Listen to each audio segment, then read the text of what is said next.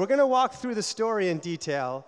I'll tell you about my journey at HubSpot. I joined as the 4th employee. I was the first salesperson. I spent 10 years there. And when I left, my team of sales and customer service people was 500 people across the world. And so really saw this exciting scale and was blessed with this opportunity, and I'm excited to share it with all of you. What people really get a kick out of the story is this was my first sales job. I had never worked in sales before. I'm trained as an engineer. I started my career as a computer programmer, and I studied at MIT, which is a very quantitative program, obviously. And so my career foundation was rooted in data and science and process. And that's the way I make all of my decisions. So I did not go into the HubSpot role thinking, oh, I should write a book about this later or speak about this later. I was just really scared. I had to put food on the table for my family, and when I get nervous and scared, I turn to the data. It's just my roots. And so since leaving HubSpot, it's been exciting as a faculty member at Harvard Business School to see the application of this data-oriented approach, how it can be applied to many other companies, and also many roles beyond sales. So I'll tell you a little bit about my experience with that as well. So this is going to be our journey to go through hiring, training, developing, even promoting and exiting people in a data-driven way. And so I'll tell you how I did at HubSpot and tell you how I've seen it done at other companies. We'll start with the hiring front. What do you look for in a sales hire? Very interesting and dangerous question to ask at a conference like this, and I'll tell you why. My first year, I hired one salesperson every month. We were hiring at a pretty rapid rate. And I think it was the 8th sales hire I made. I had been courting this one salesperson for months, trying to convince them to come to HubSpot. And finally, they accepted and decided to come. They were the #1 salesperson from a large public company back in Boston. #1 out of 800 salespeople. We were only 20 people at the whole company. And I treated this person like a god. Come, teach us to sell. This is going to be amazing. And months later, they were not our top seller. They weren't terrible, but they were not one of our best. And it really made me scratch my head. How could that be? The #1 seller from an 800-person team, and they're only average at our small little company. And then I thought about it, and I thought about what it was like to sell at that big company that was literally running television ads on big sporting events. Everybody knew the company. Everybody knew the problem they solved. And then what it was like to sell at HubSpot way in the beginning, when no one knew who we were, and no one knew what inbound marketing was. You can imagine that the type of salesperson that would succeed in this environment is way different than the type of person that would succeed here. And that's why it's dangerous to come to a show like this and to talk to your neighbor and say, what do you look for in a salesperson? Because as it turns out, their optimal answer is probably different than what yours is because of that change in context. So I discovered that this ideal sales hiring formula is different for every company, but there is a process that's the same for everybody to engineer their own. And that's a bit what Marcel was inspired about and talked about in his generous introduction. So I just sat back and thought about, what would be the 10 criteria, given our context, that would correlate with success. I think most good hiring managers and HR people do this, but really document, what do I mean by intelligence? What do I mean by passion? And what would a score of a 3 versus a 5 versus a 10 sound like to try to make an attempt to normalize all of our hiring managers' assessment of candidates? And so it was interesting, even when I see companies hire 3 people in a year, to be able to have this paper trail and to be able to kind of think about 6 months later, especially in sales, were they good or not, and did we assess them appropriately? So if Bob is struggling and he's not doing well, why is that? And did we appropriately assess that criteria in the interview? And Mary is doing amazing. Why is that? And are we appropriately assessing it? So it sounds so intuitive, it's so simple, but rarely do I see companies have the discipline to have this learn, test, iterate motion to hone in on your ideal hiring formula. And it's critical when you hire 5 people, but it's even more critical when you go into a year hiring 50 salespeople, like we got to. It was comforting to have this rigor behind us. It wasn't long where I could actually do a regression analysis. I got one of my buddies at MIT to organize this data. They have weird passions, these MIT people. And he was salivating over this data. And he analyzed what of these attributions were correlating with success. So the ones down here had a negative correlation, which means these things cause people to not be successful. And the ones up at the top were positively correlated. That's what made people successful. Now, what was interesting about this analysis was at the time, which was about 2009 when I first published it, we'd been talking about how customers were demanding a different type of salesperson. They were sick of being ripped off. They were sick of being lied to. And the internet empowered them to no longer need salespeople. And this analysis statistically showed me that. When we think about what is a typical car salesperson, right? We think about closing ability, convincing, objection handling. That was negatively correlated with success. And when we think about a great trusted advisor, a great coach, a great consultant, preparation, domain experience, intelligence, that was what mattered for our environment. So this really set a vision for me of the type of modern sales team that I wanted to build. Right? And so ultimately, I'll tell you, at the time of when we took the company public on the New York Stock Exchange, there were 5 attributes that really stood at the top for us in terms of what we assessed our salespeople on. All 3 of these were among those 5. But which one do you think was number 1? Let's take a survey. How many people think intelligence was the number 1 correlator and predictor of success in our environment? How many people think coachability was number 1?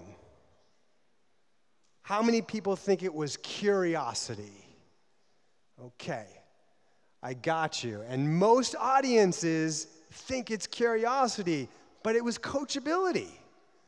And I'll be honest with you, I didn't even include coachability in my first theory of what would correlate with success in our environment. It took me about 2 years to figure it out. So these were the 5 that mattered most in our environment: coachability, curiosity, intelligence, work ethic, prior success. Now, what happened with the coachability was I would be hiring these people who had great sales abilities, and then they wouldn't work out. And I realized the pattern behind that was they were folks who had a lot of experience in sales, and they were somewhat resistant to the training and coaching we were giving them. And we were at the brink of a new type of sales process where we called leads that our marketing generated and closed those leads over the phone. And so everyone kind of had to learn this new process, and I think that's why coachability rose to the top. These folks were just kind of like, Mark, thanks for the training, but no thanks. I know how to sell. And ultimately, a lot of them failed. So as a result, I really started to evolve my hiring process around assessing coachability. And let me show you what my interview was when I was doing all the interviewing. So what I would do is I'd start off, the interview for me started in the lobby when I met the candidate. And it wasn't a showstopper, but it was a lost opportunity if they didn't kind of recognize me and maybe read a little bit about my background, maybe that I coached football last weekend, just have done some research and kind of open the door. I like that. It shows that they're personable and they can make a connection. If they didn't do it, the interview's not over, but it's a lost opportunity. Then I just warm them up with an easy question. Why are you interested in HubSpot? Where would you like to be in a couple years in your career? Then I'll take a look at their past record of success. So I noticed that you're an account executive at this tech firm. How many other account executives were there? 150? Where did you rank? 10? That's impressive. Is that based on last year's revenue or last quarter? And were your recommendations, were your referrals, will they validate that? Okay, then I will go into, what do you think it is about your approach that made you number 10? And why weren't you number 1? Now, most salespeople blame their territory. And so a little trick is you can ask which territory is the number 1 rep, and then you can go and recruit them.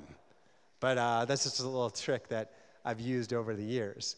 Okay, then we really get into the coachability. So we'll do a role play with the candidate. So I'll tell them, okay, you be a salesperson at HubSpot. I will be a prospect. And I'm going to be a VP of marketing at a security company. And let's say I came to the HubSpot website last night, and I downloaded one of your ebooks on inbound marketing, and you were assigned the lead. Take your time. Tell me when you're ready to start. You're going to call me. And so they go. And I watch how they do, and I watch, do they what we call show up and throw up on me with all the information I could have just read on the website? Or do they ask me good questions about my pains and my goals and my needs, right? Then about 10 minutes in, I challenge them with a technical question around search engine optimization, which is part of our offering, just to see if they've done some homework and how well they've learned. And then my favorite part is as we move along, I'll stop the role play and say, okay, great. How do you think you did? I want to see if they can self-assess. And if they say, I was awesome, I'm not that psyched about that. But if they say, I think I did pretty good here, but I wish I could have done better here.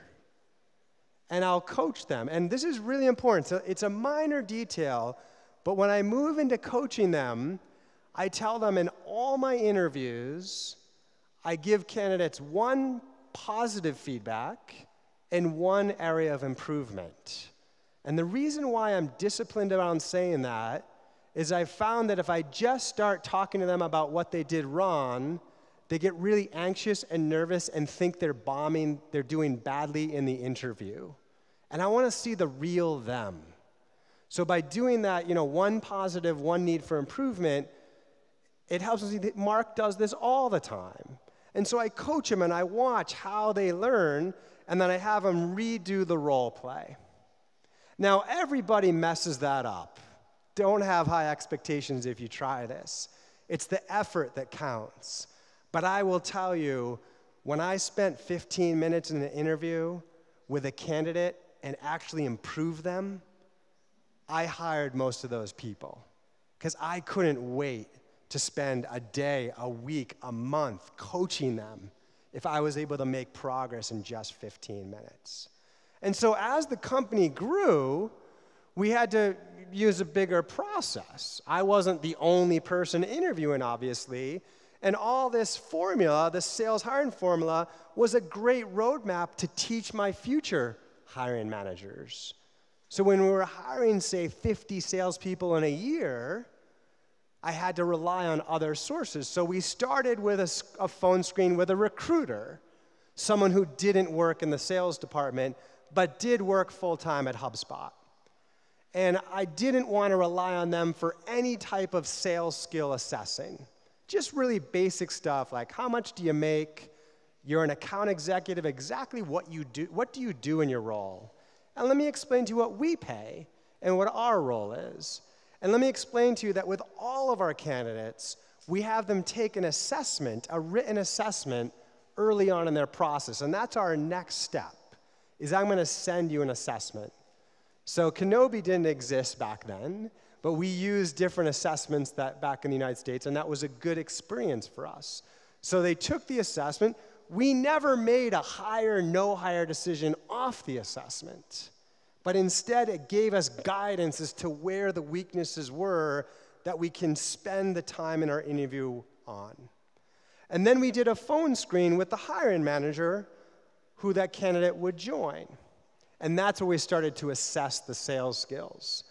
Now, one interesting change we made over time as we learned is we did the role play on this phone screen before we met the candidate. And that turned out to be really important because this job was 100% on the phone. Our customers never met the seller. And we found that if we did the role play in person or did it after we met the candidate, we were somehow biased about the rapport building of the phone call because we knew the candidate. And that wouldn't be a context that our customers had. So that was an important change for us on how we actually did the role play. Then we had the folks come in, and we met them largely for cultural fit, and also I would meet them. Now, the other thing we did was we gave them our sales playbook after the phone screen, if they passed it. We gave them our whole sales playbook as if they were hired. And I often find that companies don't take advantage of that. They'll say, Bob's not working out.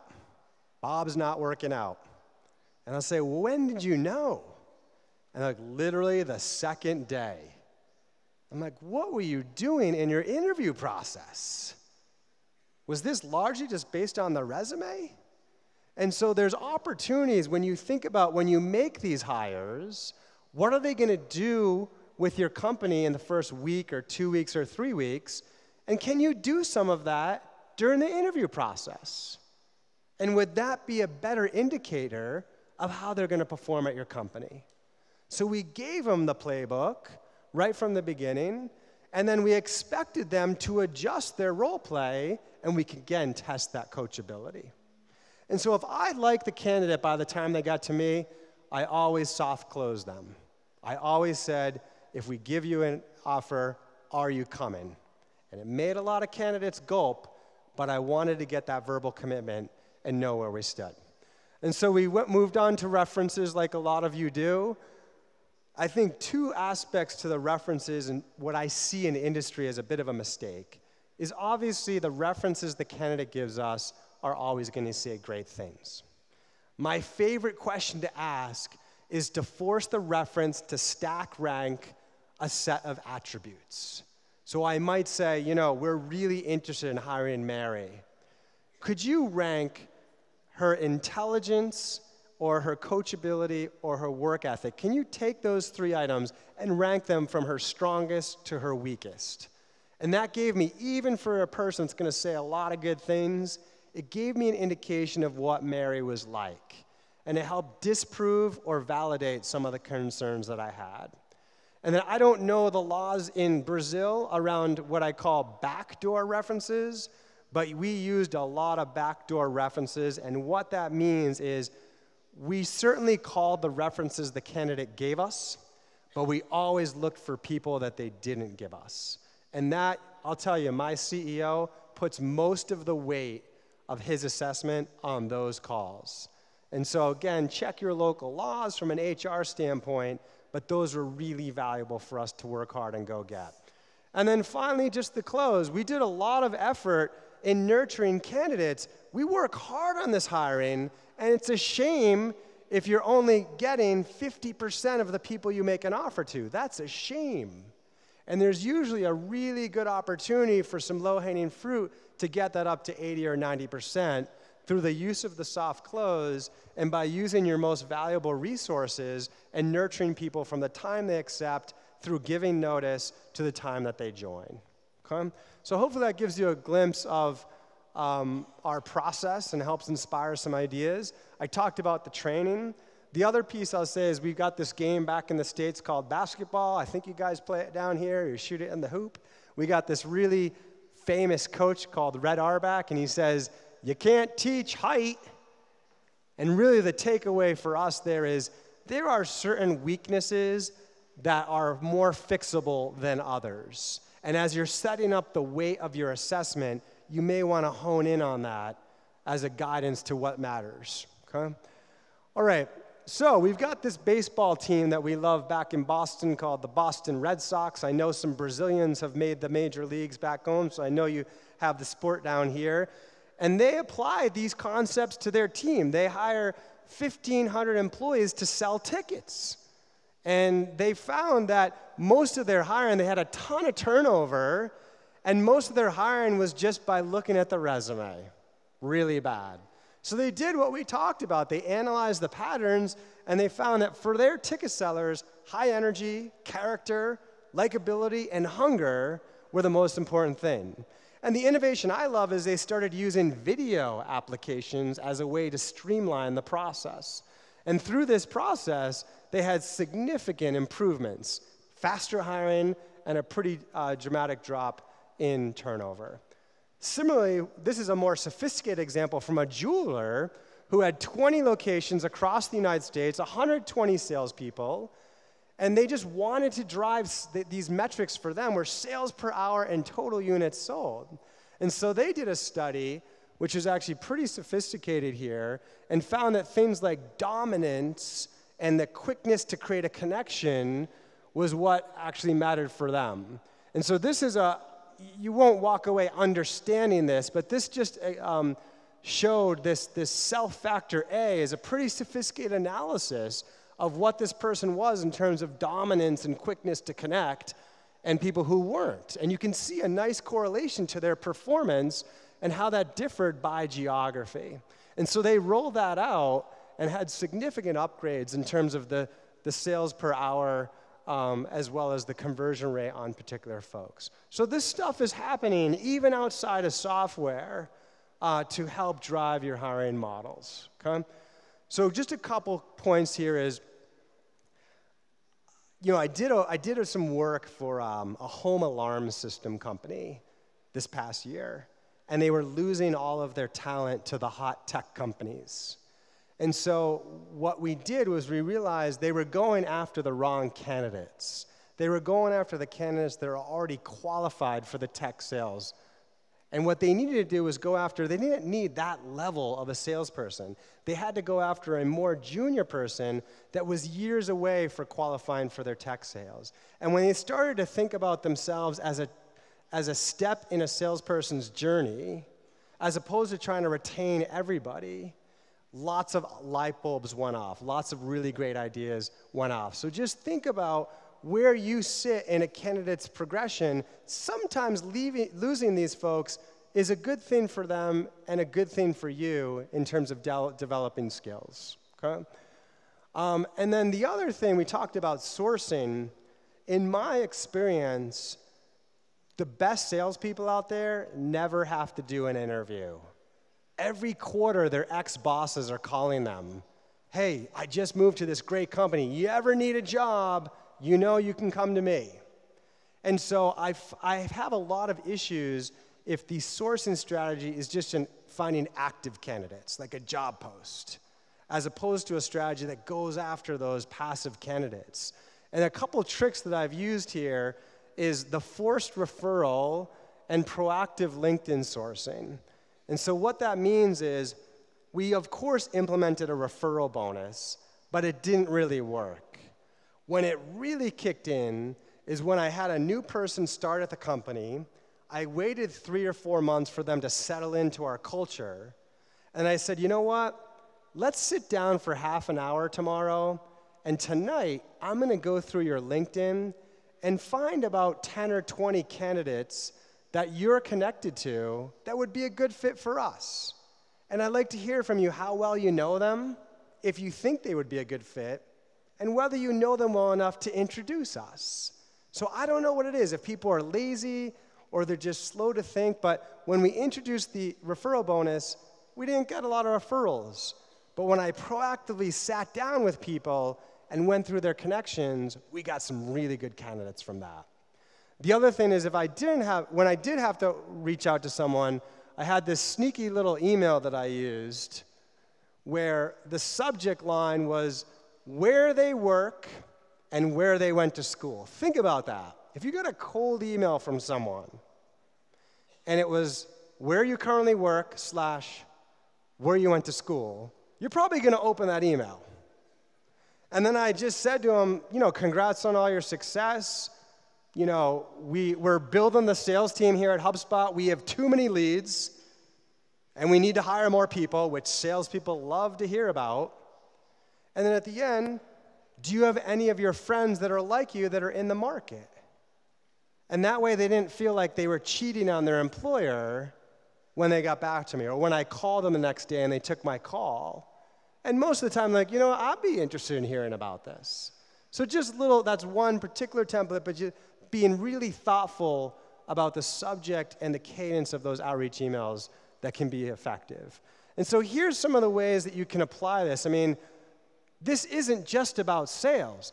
Today we're looking at marketing and how they contribute revenue to sales. We're looking at product engineers and the usage. We have agile teams that work on particular features, and we can measure how often they're used. We have customer support that after they have a support call, the caller is asked to give a net promoter score.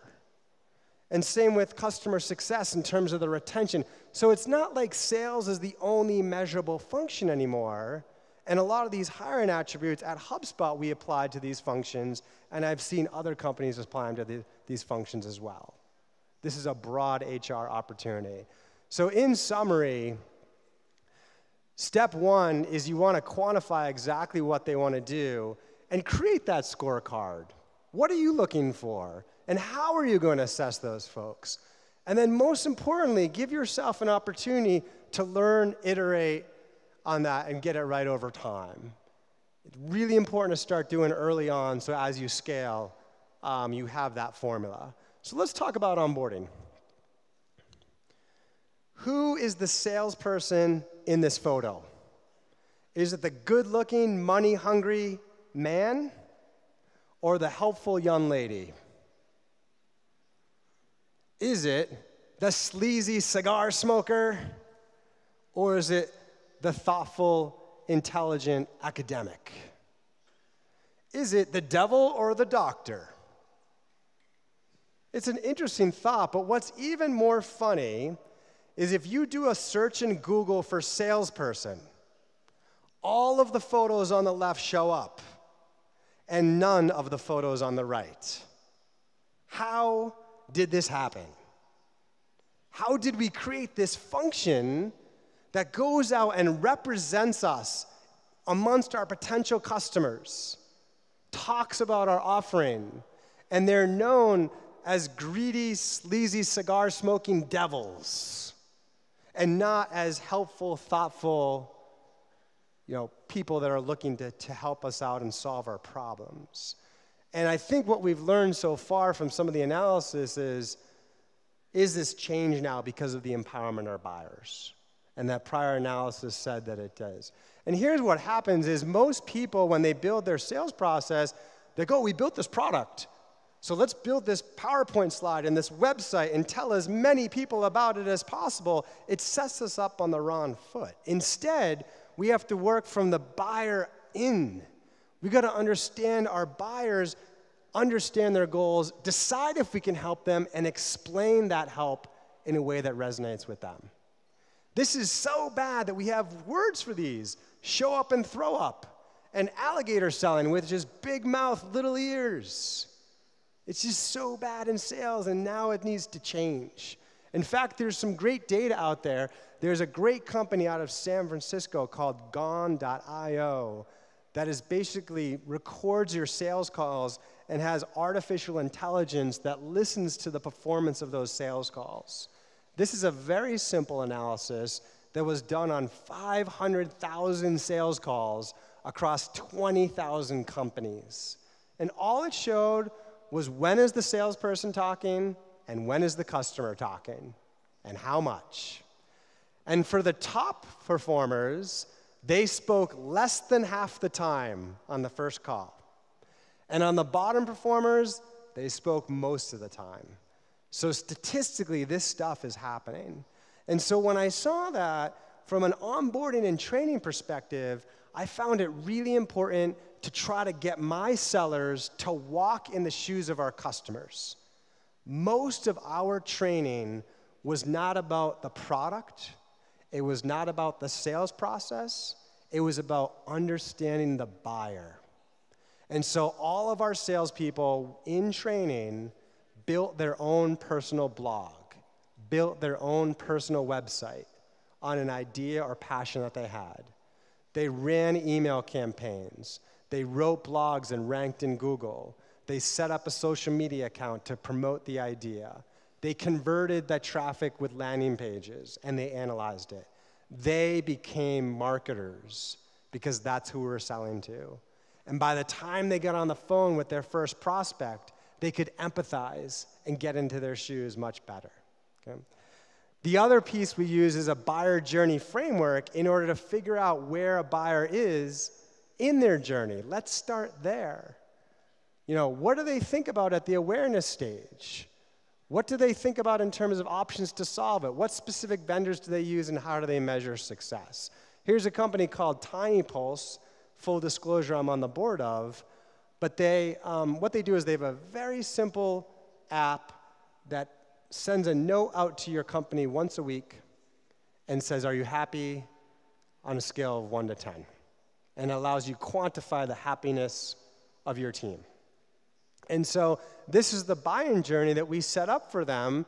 And now this is the number one first objective of the sellers, is to ask questions to figure out where the buyer is on their journey. What is their perspective, and how do we sell them, or do we even sell them based on that perspective?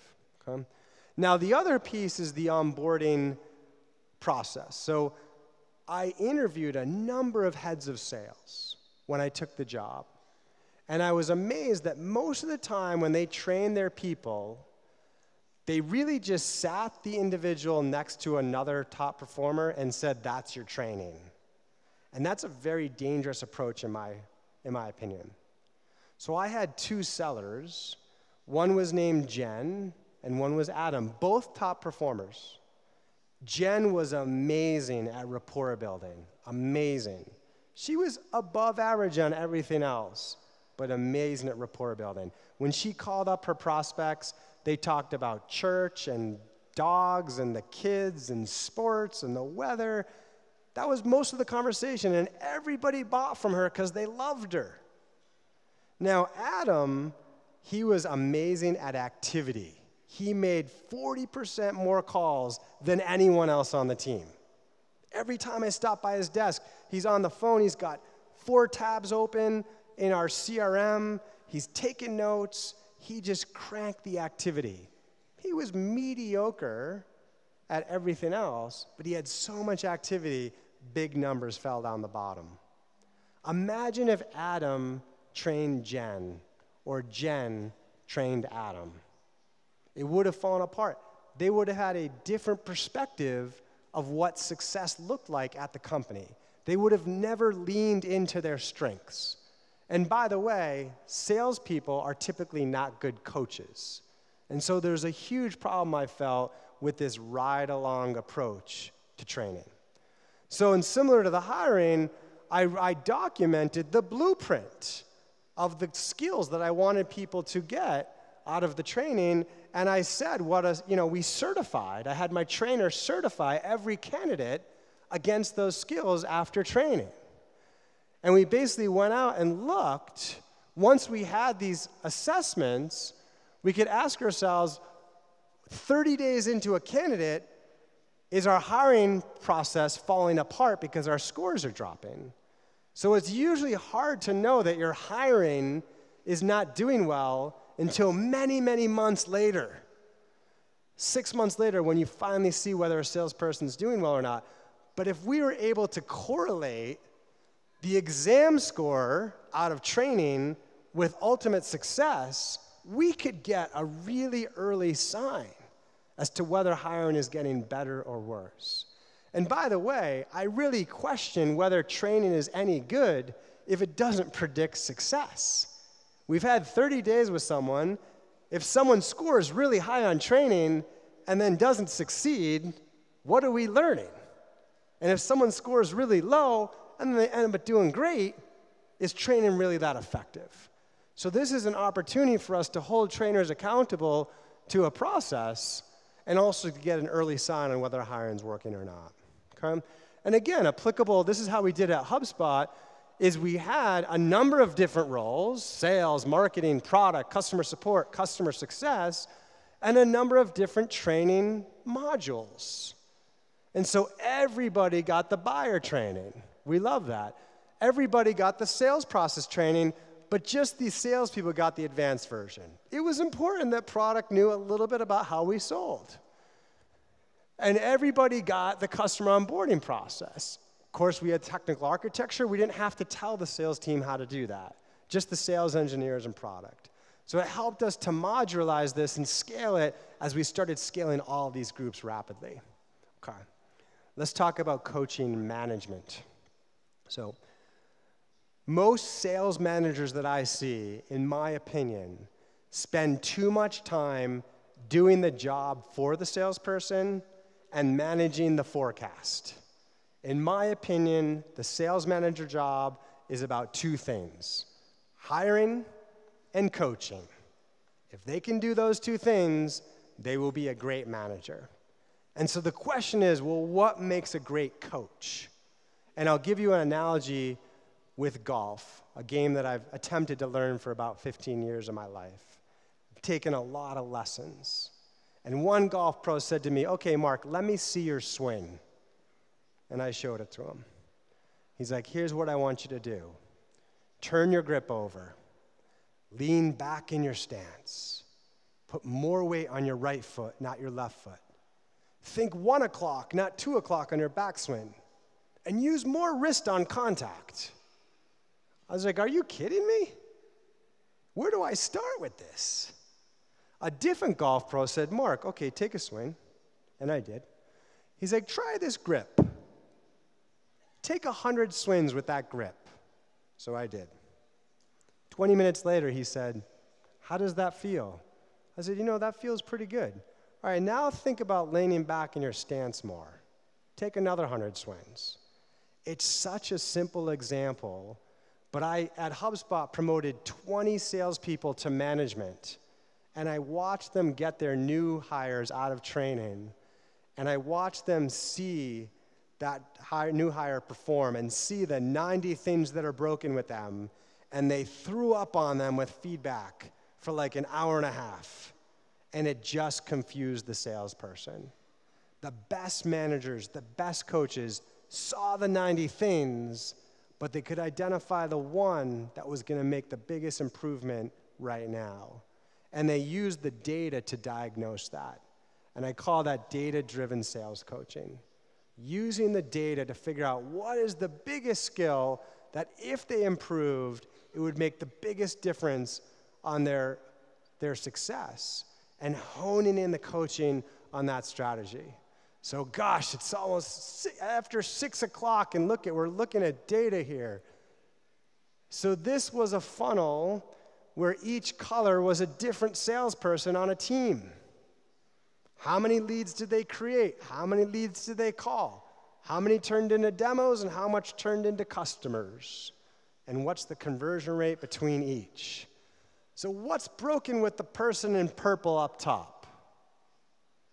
If we didn't have the data, every sales manager would say, they need to make more calls. Not here. They're making tons of calls. They just stink at getting those calls into demos. That's what's broken. And can we learn more from the data? They're the worst on the team at getting leads into demos. We can learn more from data. Is it that they call them, but no one returns their call? Or is it that they get them on the phone, but everybody hangs up on them?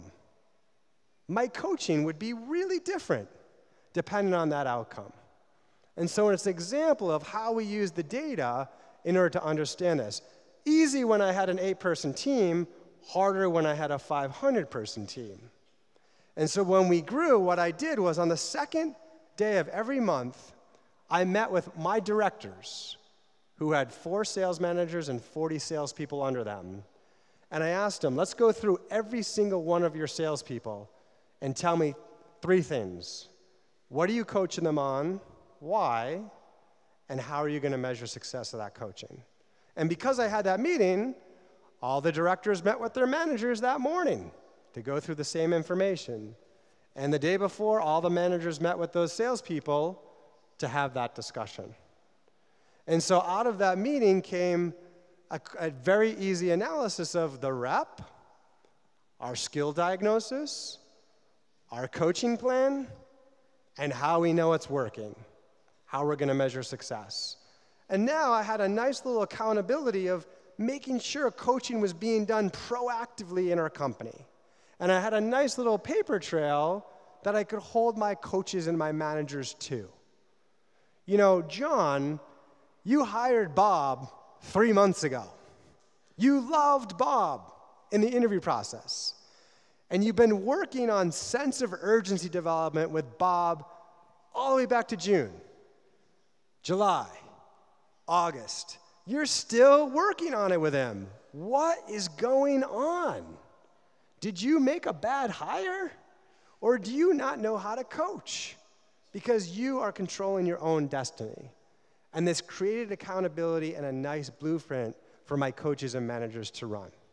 Here's an example of a company down south in the United States that's done really well in fleet management for trucks. They sell huge deals, $1 million US deals, and they still apply this coaching model just in a different way. That was their Joe, their sales ops person, who was really fed up with the lack of accuracy of their forecast. And so he went out and set up this data to analyze each stages of the sales process. Now, what's different in a big company environment with big deals is it's not about calls, like making 10 calls a day, 20 calls, 50 calls a day. It's about how fast the deals progress through these stages. So the point is that this data analysis doesn't just apply to companies that sell small products over the phone. It can be applied to any ticket size. And it can be applied to any role. This is really just about understanding a leading indicator to what success might look like. And in marketing, it's about quality content and engagement.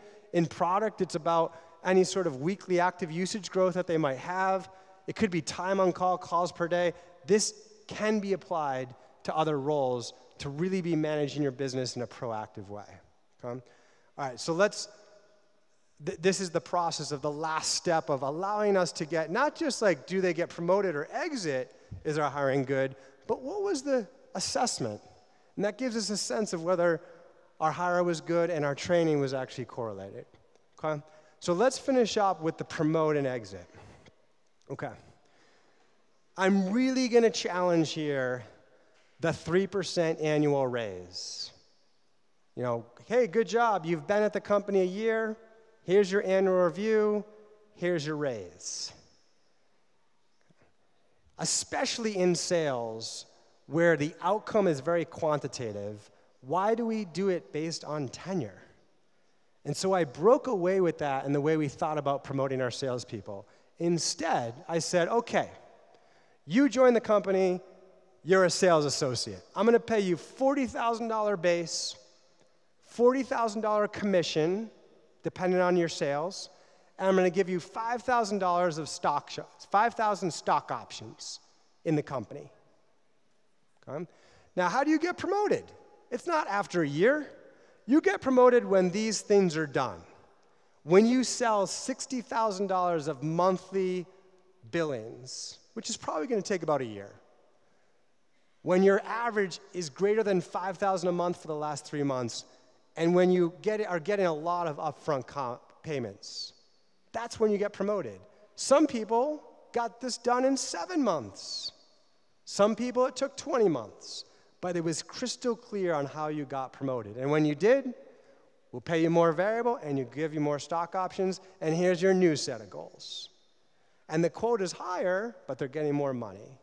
So while the average sales team retained their salespeople for 2.2 years in Boston, I retained my salespeople for 7 years.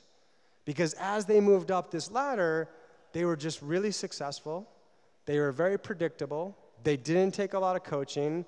They were worth a lot to us, and we had a system to pay them more. And when they got calls from other companies, we were paying them above market because they deserved it. And they were happy with the next goal that they go after, especially for the millennial worker who's used to this high measure achievement. This worked really well for us. Okay? Now, on the other side, on performance plans, firing people is tricky. And I'll be honest, I don't know the firing laws intensely here in Brazil. But in the United States, we just have to show a little bit of proof of a warning that you're underperforming, and then we can actually fire people. Most companies I work with, it's just too subjective. It's just, yeah, John's fired. And yeah, there might be some, reasons for it, but the company interprets it as political. The company interprets it as their manager just didn't like John. And so what we did, again, sales success and failure is highly quantifiable. Why would you make it subjective? So our performance plan, on the second day of every new hire's time with the company, we told them what the performance plan was. Wasn't a big deal. We told them a bunch of stuff, and one of them was, this is how you get fired at the company. After 7 months, if your average falls below 80%, you go on a performance plan. And you have 2 months to get above 80%, otherwise you're fired. It's cut and dry. And so when this happened, this wasn't the manager against the salesperson. This was the manager and the salesperson teaming up to win this plan. I'm sorry that you're on a plan. I will stay nights and weekends to get you off this, to coach you through it. We are here to support you. It wasn't interpreted as a political item, and it allowed us to keep that culture, and there wasn't fear. I'm so surprised how many salespeople are like, I just never know when I'm going to walk into the company and get fired. It's not going to happen. That would never be a surprise. You know how the performance plans works. And the final piece on the promotion is we set up a promotion process to management. So many companies I see is like, hey, we've got the sales manager role up. We're going to look at 3 people internally. They go through some interviews, and they promote one of them. The other 2 people are pissed, and they leave. And that's a shame that you lost that talent. So instead, we set up a process of certifying people with their skills, putting them through a 12-week leadership curriculum, and then allowing them to hire 1 rep while they still kept their quota just for a few months. And then we promoted them. And what that allowed us to do is when someone was upset that they didn't get promoted next, it was very clear where they were in the process. And we had a nice pipeline of people that we were developing over a 6-month period to get to those leadership roles. This is some of the subject material that we used. I put this together 10 years ago, so some of the readings themselves are outdated, but I put it there just to give you a sense of the skills we're developing, things like giving feedback effectively and handling conflict. Okay? So I will post these slides through Marcel. These are all for you. And that really wraps up the framework that we have in terms of data-driven management. I hope it triggered a couple ideas. I'll leave you with this last comment, which is, thank you, Marcel, for talking about the book. The book has done amazingly well. I'm blessed and honored in it. I give 100% of the proceeds to this amazing nonprofit back in the United States that introduces entrepreneurship to kids in high schools that are in really rough neighborhoods. Most of these kids do not graduate from high school, but the program introduces them to entrepreneurship, a great topic for me, early in their high school endeavor, and 99% of those kids end up graduating from high school, and 85% go to college. The organization's called build.org. So just so you know, thank you for the support on the book, and thank you for the support on that organization. Appreciate it.